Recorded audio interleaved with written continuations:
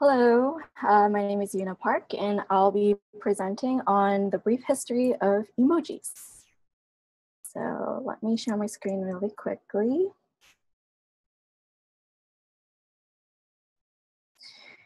So I'll be talking about emojis and how they came to be. Some questions I want to cover during this time is, what is an emoji? Where did it come from? How does it work? And why should we even care? So an emoji, if we break down the word in Japanese, E stands for picture, Mo stands for writing, and G stands for character. Basically, they're an encoded pictorial symbol that can be used in line with text, just like this. And they're not the same as emoticons or cowmoji. So emoticon is like the sideway smiley, which was actually found or popularized by a professor at Carnegie Mellon back in 1982. And the cowmoji is the shruggy, the beloved shruggy. And both of these are different than the emoji because emoji is supposed to be a single character, whereas these consist of multiple characters to create one expression. So the origins. You guys have probably guessed by now, emojis come from Canada. Just kidding. It was founded in the late 1990s in Japan when the mobile phone industry was booming. And there was one mobile company called NTT Docomo that was starting to notice some issues. With more people using their network, their bandwidth was becoming more and more limited, and they couldn't process all this data. So an engineer named Shigetaka Kurita, the father of emojis, came up with an interesting idea. Here he is right now on the side. He noticed that teenagers were really drawn to this one pager called the Pocket Bell that had this pixelated heart emoji. And it was so popular that when Docomo came out with business pagers and got rid of the pixelated heart, their sales dropped. So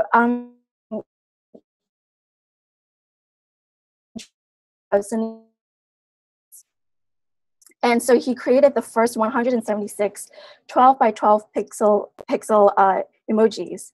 And they consisted everything from facial expressions to the weather or horoscopes.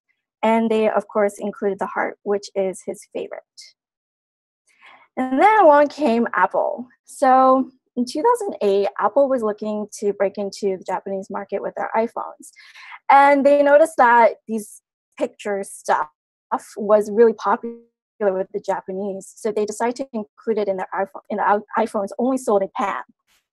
So the rest of the world was deprived of these beautiful emojis until 2011, when iPhone decided to make it global, or Apple decided to make it global for all of their iPhones.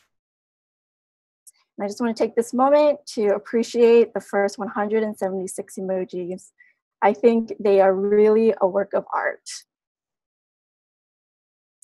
So kind of going into deeper of how this all works, there's this thing called the Unicode Consortium.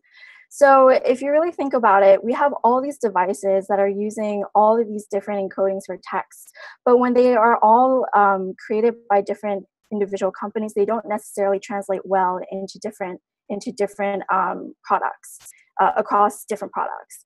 So the Unicode Consortium came up with this idea of standardizing all the encodings for characters that we see on our devices.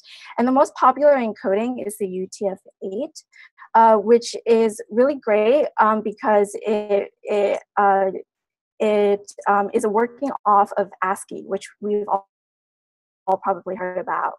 And ASCII is the encoding that we use for the Latin for languages based on the Latin alphabet.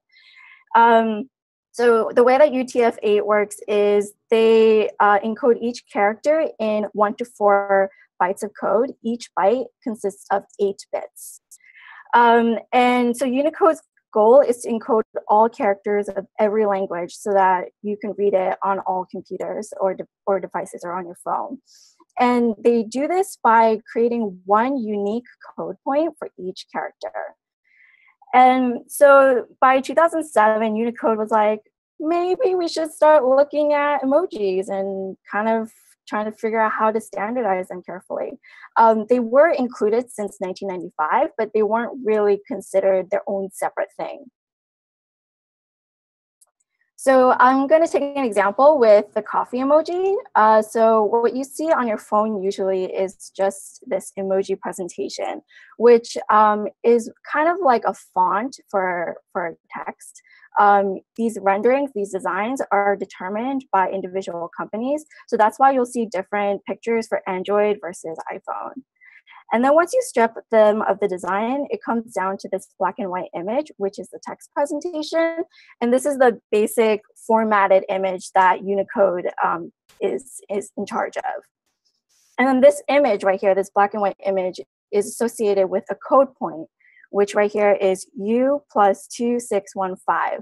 And this gets translated down into UTF-8 into binary code, which is right here. I'm not going to try to read that out loud. And it's made up of 3 bytes, as you can see, and each byte is separated by colon. And they're each made up of 8 bits, which the computer can then use to render the correct character. So why should we even care about all of this? Well, first thing is, these folks seem to care pretty hard for these things because they pay $18,000 a year to be a full member of the Unicode Consortium. And basically, by being a full member, you have the majority voting rights to determine what should be standardized. So you can see all these big companies like Google, Facebook, Apple. And I guess $18,000 is not that much money to them, but it definitely is a high barrier for smaller companies and for people like us. And so this brings, a lot of questions into mind. Like, if you have the power to decide which characters can be rendered on the screen, and especially today when we all pretty much communicate through computers constantly, perhaps even more than face to face. It puts a lot of power into these members because they're kind of like the gatekeepers for what can or can't be communicated. And with emojis growing so popular across the world, some may even argue that it's a language in and of itself. So that could be argued, but I can definitely see the arguments for it. So anyway, so remember how I said that the original emojis were a work of art? Well, I wasn't being ironic. They actually are. They were acquired by the MoMA back in, I believe, October 2016, just a few months ago. So they're being displayed right now and are part of the permanent collection of MoMA. And when I found out about this, I had to go and take a field trip. So that's me at the MoMA. And here's some really interesting resources that I encourage all of you to look into. The Unicode's documentation on emojis is actually very well written. It's super readable. And then there's a thing called Emojipedia. Yes, it does exist. And it's a wonderful collection of all of the emojis and a detailed documentation of their code points and things like that. And then there's this really interesting video called Emoji and the Levitating Businessman. It's by a man named Tom Scott, who's kind of like the unofficial expert on emojis, and he definitely goes much more into depth about the earlier history of emojis. And then there's this thing called Emoji Tracker Emoji Tracker, which basically tracks all the emojis that are being used on Twitter in real time.